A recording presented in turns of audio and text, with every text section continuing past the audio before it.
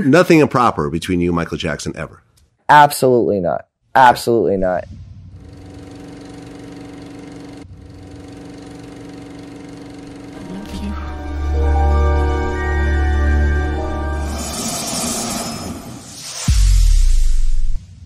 So I knew him, well, I didn't know him, and then all of a sudden I started to become famous, and then Michael Jackson started paying attention to my career, and then inviting me to do certain things with like Beyonce and Usher and, you know, and Celine Dion and Luther Vandross, and we did like a couple charity songs together. I was picked to do that, and then I created a relationship with him.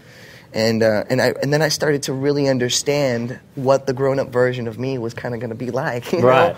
I mean, some would say half grown-up version of you, that he never quite reached he never full, did. No, full that's potential true. of being a real adult. That's true, but you know, the reason why Michael Jackson never really wanted to grow up is because he understood the importance of the youth, of our youth, and your influence and his influence on our youth, and staying involved in it. That's why he always tried to be appealing to kids, is because he always wanted to stay in you know, the current generation and stay involved in the evolution, and so that he could be a good role model for these kids, you know, to do the right things with the planet and with the earth. And he started, you know, becoming a humanitarian and all that kind of stuff. And that's just, you know, that's what he told me. So, and it was basically a good. You think his influence was good? Oh, of course, it was amazing. It was amazing because it influenced somebody like me, you know. And you know, when I was a kid, and I got to look up to this man and spend time with him, and you know, go four-wheeling in the mountains with him, and him and Chris Tucker and all kinds of crazy stuff, you know. That's fun. So that's fun. In my opinion, it's a very special cause, and the cause is our future, and the future is our children.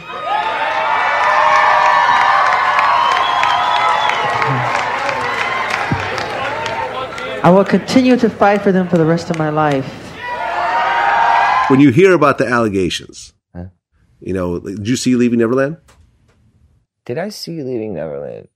I think I watched a little bit of it. Isn't that the thing that, what's his face did? Wade? Yeah. Did you know Wade? Yeah, Wade was the guy who pretended to be my brother on the Aaron's Party interlude albums. Because Nick wouldn't show up. So Wade Robson came and did it instead and pretended to be Nick. Okay. So when you hear that Wade did skits in Aaron's Party, it's Wade Robson. When you hear that Wade Robson claimed that Michael Jackson was molesting him and now he's suing the Jackson estate and so forth, well, what's your take on that? Who's suing? Wade. He's suing the estate. Yes. Him and the other guy are both suing. Why can't y'all go out and make your own money? Get a job at freaking Starbucks or something, man. Come on. I mean, Jesus Christ, bro. Like, sorry to use the Lord's name in vain, but like, yo, man. Why you gotta go after him? He's got kids. He's got an executor of the estate that runs it great raffle. Like, I don't understand why. Don't you see the pattern? They wait till they're gone to accuse them of being pedophiles. So nothing improper has ever happened to you, I mean, Michael. they don't do that to me. They're calling me a pedophile. So nothing improper. And I'm alive. So nothing improper between you and Michael Jackson ever.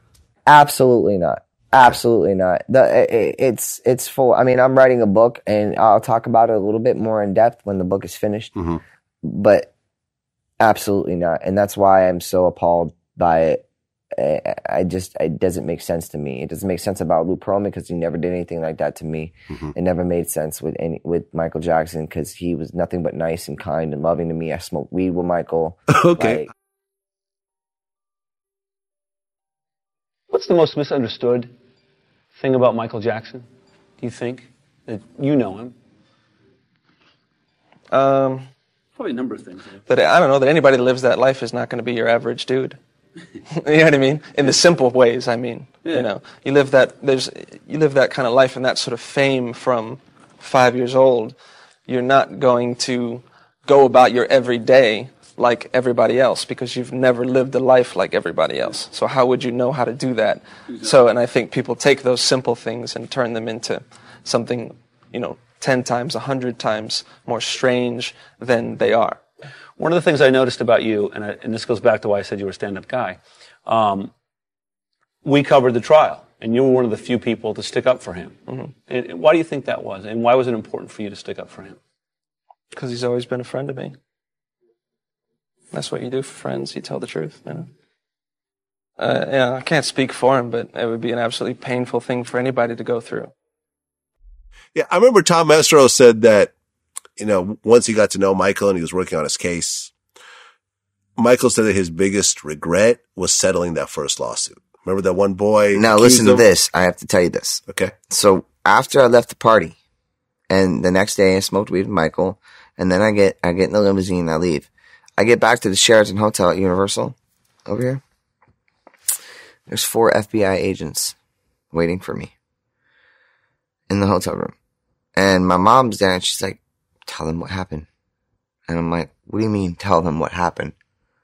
And I sit down with them and they all ask these super sexually exploiting, you know, questions, backsided questions. And I knew that at my age already. And I looked at all 4 of them and I said, are y'all crazy? I said, what you think I'm going to do? Tell you that Michael did something bad so that we can sue him for money?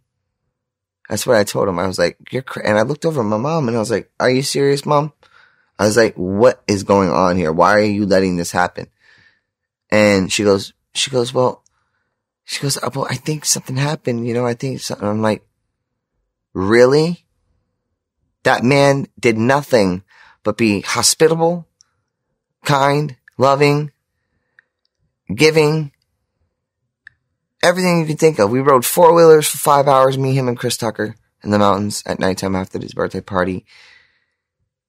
Him and I hung out and talked pretty much all night. Got a couple hours of sleep. I wake up. He's not even in the room. He pulled out a cot for me in his room because I asked him, I was like, I want to hang out with you. I want to be around. You know, it was Michael. Yeah. You know, I want to hang out with Michael. I wanted to hang out with Michael. He pulled out a little cot or something. I laid on the cot. I wake up in the morning. His bed's made. There's a cleaning lady that wakes me up. I keep asking, where's Michael? I go over. He's got this huge statue figurine that Michael Jordan sent him for his birthday because he collected that stuff. Went and smoked some weed with him. Get in the car. And then all this shit happened when I got back to LA. And I'm like, what the fuck is this? I was like, and I looked at my mom. I go, are you really trying to go at Michael and use me for a money grab? I was like, nothing. And I looked at him right now. I said, nothing happened. I said, Michael was flirting with girls right in front of me. Actually. Yeah. And it was hilarious because he was very charming. I bet. It's Michael Jackson. he made girls just light up, blush. And and like, I saw him looking at girls' booty. I said, I saw you looking at her booty. He was like, I was like, and so I hear these stories of like Wade Robson. And then I'm like thinking to myself, wait, hold up. I know Wade Robson. Wade Robson pretended to be the voice on my album, Aaron's Party, for my brother. Because my brother didn't do it. So Wade Robson did it. It was like a little spoof thing, an interlude in my second album, Aaron's Party. And Wade Robson did the voice of like pretending to be my brother or some shit.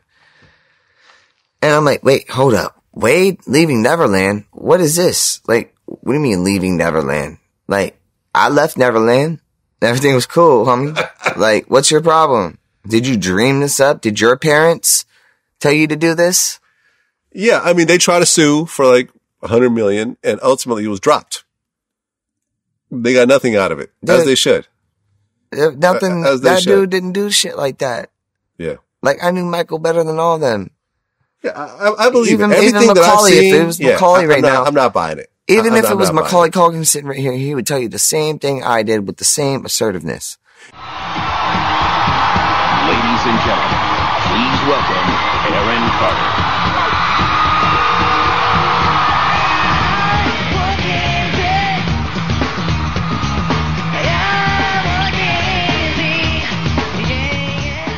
When Michael met you, he was very interested in you, wasn't he? No, I don't think he was interested like everybody you don't? portrays him to be. No, didn't he give you a car? He is definitely no. Is he reading this situation wrong, Nick? Let's be. No. Let's I'm going to defend him. I'm going to defend him. You don't even need to. Saying anything you don't even need to because it really pisses me off that people think about Michael like that. Because I do.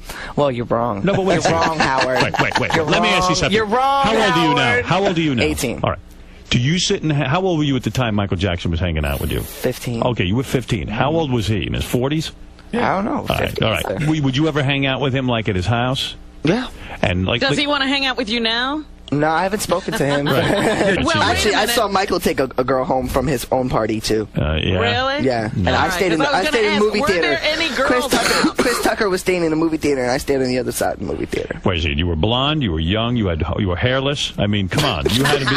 I don't know about hairless. All right, did he put his arms around you? Did he touch you in any way? Never. Did he ever say, "Hey, why don't we have a sleepover"? Never. Never suggested a sleepover. Never heard anything like that. What happened was we went there, we hung out. I mean, we literally hung out with all these people, and I'm not gonna lie, it's a little awkward, a little weird, a little different. You know, like it's not like everybody else's life. But he's a nice guy. That's sad, man. This life can be sad if you let it. Yeah. It could be really lonely and really sad if you let it. You know, also, he had the kids, you know, and